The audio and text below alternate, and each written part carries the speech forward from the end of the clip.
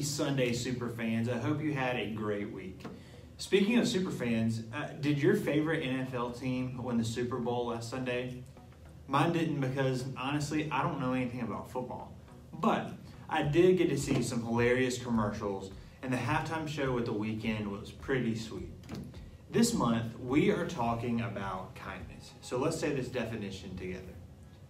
Kindness is showing others they are valuable by how you treat them. Last week, we talked about the reason that we should be kind in the first place. We can be kind to others because God is kind to us.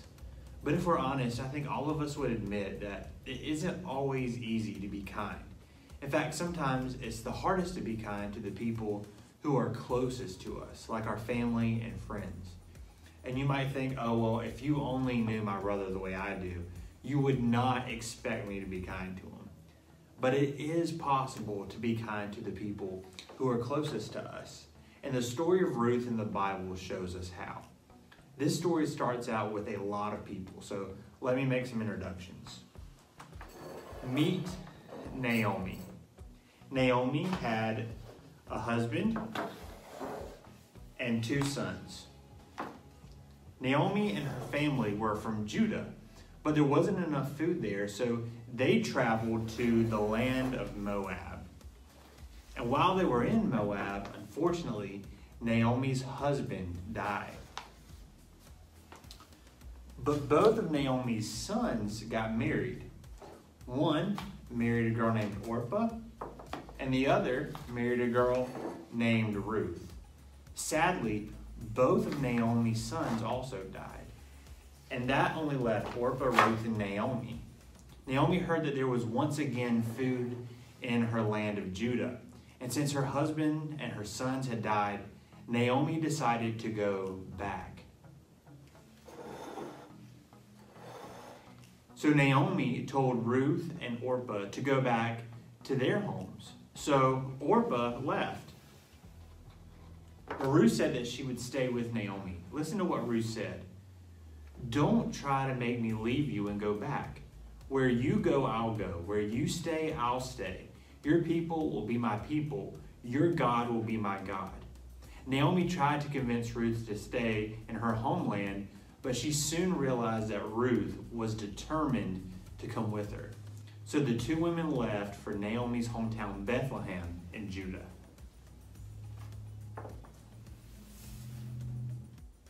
In Bethlehem, there lived a man named Boaz.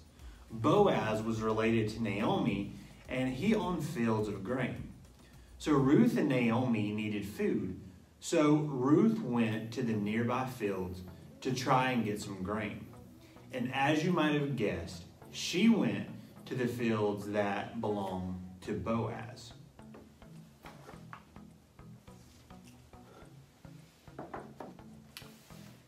God had made a law that when landowners harvested a field, they were supposed to leave some grain behind for the people who might need some food. So Ruth was able to gather food for herself and for Naomi. Boaz noticed the new woman in the fields, and so he asked the man who was in charge of his workers who the woman was. And he learned that she was the daughter-in-law of Naomi. So Boaz had heard about Ruth and how kind she was to Naomi. So he went to Ruth and told her that she could freely gather grain from his fields. And here's what he said in Ruth 2:8-9. Dear woman, listen to me. Don't pick up grain in any other field. Don't go anywhere else. Stay here with the women who work for me. Keep your eye on the field where the men are who are cutting grain.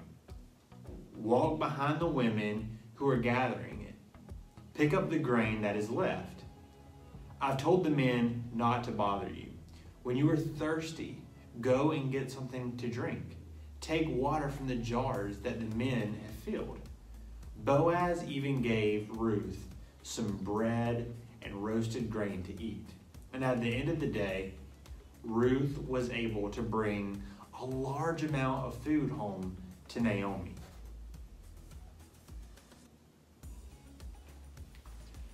So Ruth continued to work in Boaz's fields until the end of the grain harvest. Naomi knew that God had set up a special way for Boaz to rescue their family.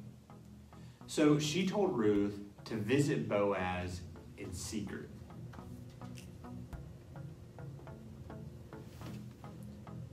Boaz woke up in the middle of the night and he saw Ruth. And Ruth asked him to give her protection, since according to their culture, he was responsible for their family.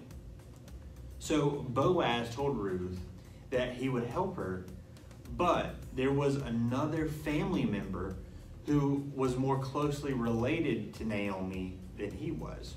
So Boaz went to find the man and the town elders to see if he could buy Naomi's land and marry Ruth. And the man agreed. Boaz and Ruth got married.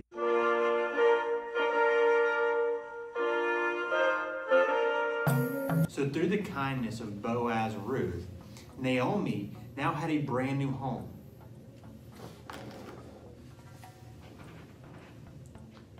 A short time later, Boaz and Ruth had a baby, and his name was Obed. Obed later had a son named Jesse, who was the father of King David. Then King David had sons and grandsons, and so on and so on. And then, many years later, Jesus was born as a part of their family. It's amazing to see how God can use our kindness to accomplish God's plan. Ruth was kind to Naomi when she chose to stay with her. Boaz showed kindness to Ruth and Naomi by providing for them. Eventually, Jesus, the Son of God, was born into their family. Boaz, Ruth, and Naomi were kind to their family and friends, and it resulted in the birth of our Savior. So we can choose to do that too. Remember, be kind to your family and friends.